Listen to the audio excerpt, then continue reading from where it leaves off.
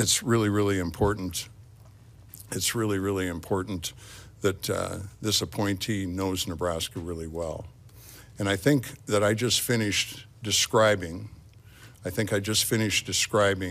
why it was very, very obvious once we went through the process. It was an extraordinary, great Nebraska people that brought lots to the party, but it was clear the person for the job is Senator-designate Pete Ricketts.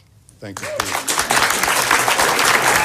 Thank you very much, Jim. I very much appreciate the appointment, and I was proud to support you in your campaign. I've been very impressed with what you've done so far with regard to your administration in just a short few days. And I know that Governor Pillen is going to do a fantastic job and do great things for the state of Nebraska.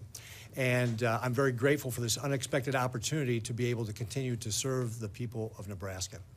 I also want to thank Senator Sasse for his service.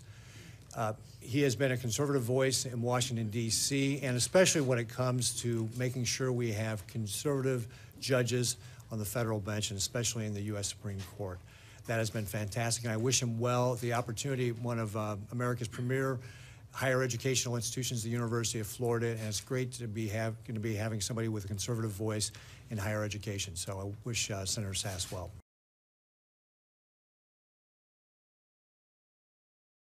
Thanks for watching our YouTube channel. Follow today's top stories and breaking news by downloading the NBC News app.